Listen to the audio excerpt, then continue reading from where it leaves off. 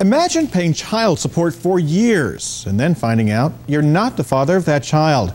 That's what happened to Carnell Smith, but under Georgia law, he still has to pay child support.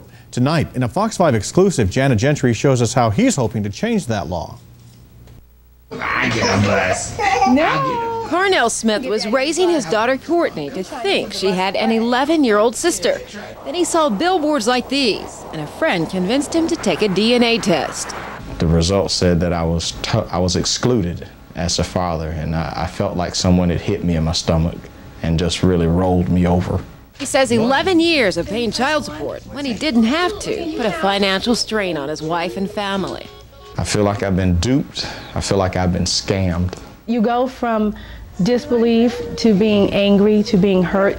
State Representative Stan Watson held public hearings, then drafted paternity fraud legislation. The House gave unanimous approval to the bill, which would free men of paying child support if DNA tests prove they are not the father. The Senate votes Monday. Smith started a website, stoppaternityfraud.com, and started a group called Citizens Against Paternity Fraud. He found 30% of men in Georgia who take DNA tests find they are not the father.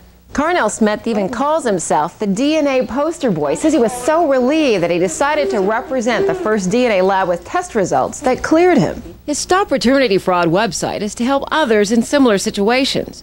But even though the Smiths say they're relieved, they say there's still something missing. There's a void there because she's been a part of our lives, and then she's not here now. So there's a void. You really do feel it.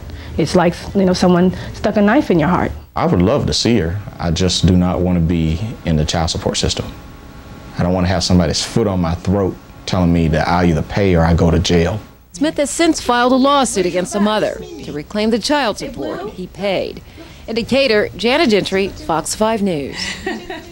Members of Citizens Against Paternity Fraud plan to rally outside the state capitol on Monday as the Senate votes on that new law.